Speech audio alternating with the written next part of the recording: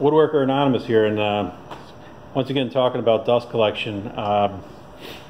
You know, my shop doesn't have a dedicated professional dust collection system. I've been getting by with shop vacs, and it's getting to the point pretty soon where I'm going to have to do something because I'm spending more and more time out here doing a lot more stuff.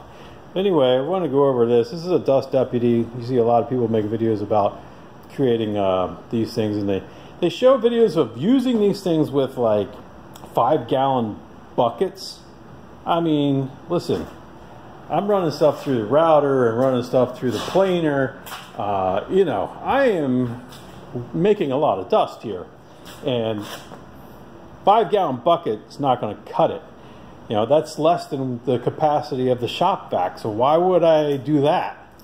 You know, so I want to have a larger reservoir, so I've been using a trash can. You know, I started one of these plastic trash cans, but you know, the suction generated by these things collapses these plastic trash cans. You know, especially if you have any kind of drag on the system. If you get a partial clog in the line, it's just going to boom, suck that thing down and smash it to pieces. So I said, hey, get a metal trash can, put this lid on that, and put your dust deputy on there. There we go. I did that. Well, guess what? That's still not strong enough, because it'll still do this to your metal trash can. This is no joke. You know, something happens inadvertently where you clog the line when the dust deputy's going, and that volume, that extra volume, because we have like a big canister instead of like a small 5-gallon bucket. The bigger that volume, the more, you know, volumetric pressure is applied to it. So here we go.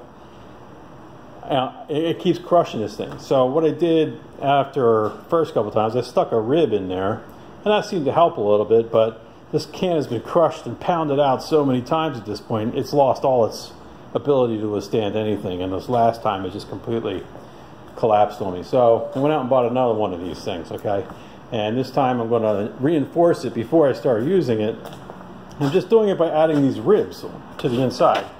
Nothing fancy here. I built these 3 ribs. They take about 10 minutes a piece, really.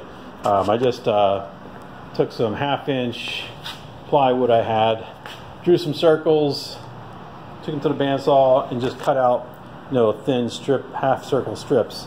And then, you know, laid those half-circle strips together, put a piece of wood underneath them, glued it, tacked them down, and there you go, you got a circular rib.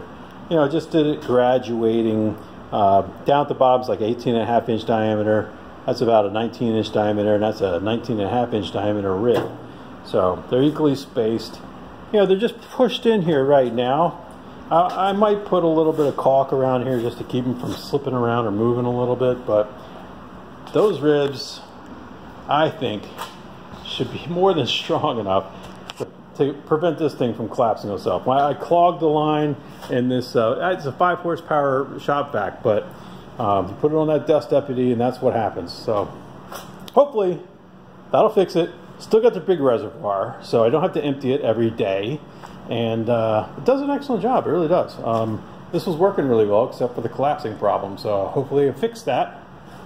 And we got the strengthened version. These things are pretty cheap, so anyway, once I get tired of this whole system, I'm sure I might have to look for a dedicated real dust collection system, but this actually works fairly well.